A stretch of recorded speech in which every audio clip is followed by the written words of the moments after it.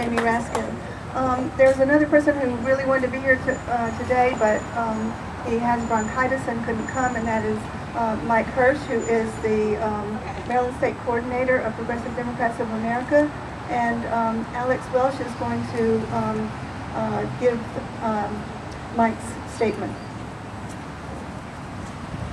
Hey everybody. Mike prepared a long statement, and we all know he's very eloquent, but I'm not going to be able to do it justice, so I'm going to speak a little bit off the cuff and say nice things about Mike. Mike, I actually met you all through Mike.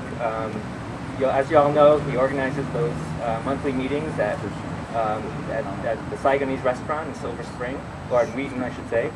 And that kind of thing is really great. It brings us all together. It's a very simple exercise in building relationships. And Mike has been really good to the progressive community, and he's helped catalyze events like this. So we should all give a hand for Mike, and give a hand for groups like that he's involved with, like Progressive Neighbors. Cheers to Progressive Neighbors. He's involved with Progressive Democrats, and they've been good on the issues.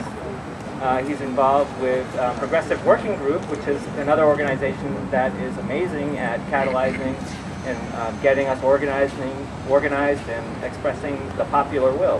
So 3 cheers for Progressive Neighbors. Mike is very sympathetic to Peace Action Montgomery, which has been a key group in organizing this event. Let's have 3 cheers for for Peace Action Montgomery.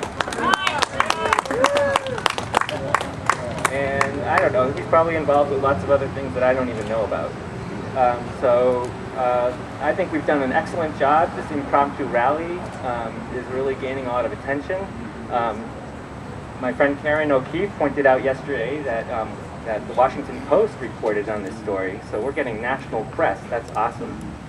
And there's been some good comments on the Washington Post, and I urge you all to go, who are subscribed to that newspaper, to go on there and put in your comments so that our views are registered in the national dialogue. So 3 cheers for all our efforts, and congratulations to our chairperson for Fund Our Communities, Jean Nathy, for being such a motivating and inspiring great host when she has awesome parties. She's brought us all together too, so I think we have to congratulate her and all of us for participating. Yay!